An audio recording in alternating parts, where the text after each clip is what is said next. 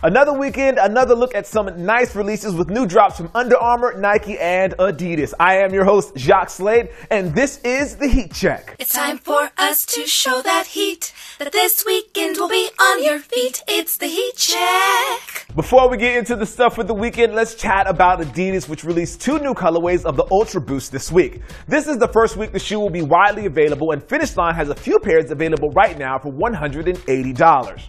On the basketball side, the Nike Kyrie 1 Flytrap dropped today for $110. This is probably the brightest pair of the drop thus far. Now, if you like your kicks with a bit of a retro vibe, the Nike Air Max 1 FB brings some soccer loving to the running world. The pattern and colors on these are crazy, and they drop tomorrow for $130. Heat Check. Saturday is usually the big hitter when it comes to releases, and this week is no different.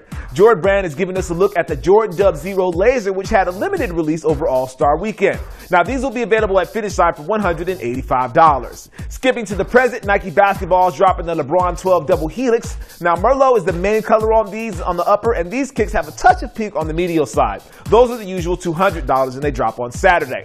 Going to totally retro, Nike Sportswear is bringing back the Nike Cortez. Many are calling these the Forrest Gumps because they made an appearance in the movie, but they're back from the 70s, and these will cost you a Benjamin full stop when they release this weekend. Heat Check. Basketball usually reigns supreme on the weekends, but Nike SB is getting in the mix this Saturday. The Dunk Low Premium, better known as Fast Times for the skate shop in Melbourne, Australia, rocks blacks with a tie-dye like navy upper and gum bottom. Those will cost you $105. Back to basketball, the Under Armour Curry 1, inspired by Sour Patch Kids, the Candy Rain drops this weekend. Under Armour is doing a good job with the Curry 1, and those will cost you $120. And finally, on Monday, you can grab two polka dot inspired looks on the Air Max 1 and the Air Max 90 as part of the Nike Sportswear LTR collection. The Air Max 1 will cost you $125, and the Air Max 90 will cost you